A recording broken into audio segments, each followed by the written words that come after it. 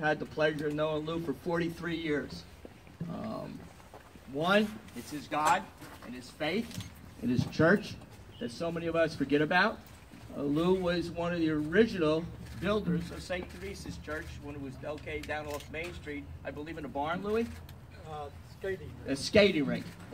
He's still active in St. Teresa's Parish. He's one of the ushers, and he collects the money. And Lou has been an inspiration to all of us in the fire service. We're trying to figure out how many calls Louis made. Not only do we respond to fires in Roxbury Township, but at one time we were known as Fire and First Aid. We've now morphed into the title Emergency Medical Service.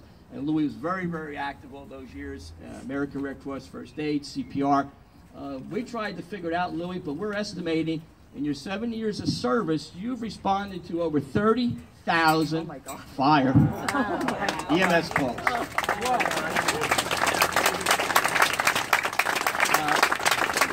Lou, you're a credit and inspiration to the members of this fire department. Lou doesn't miss a call. And we have a thing in town called Length of Service Awards Program. But you have to make a minimum percentage of actual calls to get this benefit, and Lou has never missed those calls. Lou has been a very sports enthusiast over the years, mainly hockey. We tried to trick him into betting in some games at the firehouse where they were like repeats, but we can never take his money. Lou, for those who don't know it, is a master card player. Years ago, there were high-end card games at our Port Morris facility. And Lou would come in, there would usually be several tables, and he would pick a table, and he would take all their money, and then he would get up and say, I have to go home. And the members there would always get angry with Louis because they wanted a chance to win the money back. But Lou was smart. When you win, you take your money and you go home. I would wait for the whistle to blow. Yeah, well, sometimes we thought Lou would, actually back then there was a button in the boiler room to set off the sirens, and we thought that Lou at times would push the button on purpose and then run out, so the members wouldn't tackle him. As a family man, two fantastic children, a grandchild, and Rose, we can't forget Rose. All of us know that without the wives and the spouses that we're with, none of us would be here. They put up with an awful lot. And not only does Louis respond to the fires and EMS calls, but each one of our fire companies have what's called firemen's associations. And we do fundraising in our communities. Lou has never missed a road drive since I've been there 43 years. Out there in the heat in the summer, we go out twice a year and collect on the corner. We do a lot of charitable work with our money. We put it back into our fire stations. When company number 2 bought the property at Shippingport Road, Lou was there every single time cutting the trees and clearing the land. So there's a lot that goes into the fire service besides actually responding to calls. And Lou has been one of those individuals that is always, always there. And I will tell you, I'm not allowed to say how old he is, but when you hit a certain age, you get free membership at the West Morris Y. And you get a free breakfast once a year on your birthday. Now, we watch over Lou very closely, especially what we do is extremely dangerous out on Interstate 80. We've come close to a number of times of getting wiped out on the highway. We try to look after Lou. About a month ago, he was very angry with some of our members, and he said, you know, I go to the Y 3 times a week.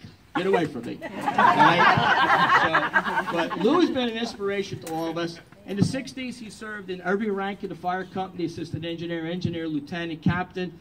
He went through 3 assistant chief ranks, 3rd assistant, 2nd assistant, 1st assistant, department chief in 1973.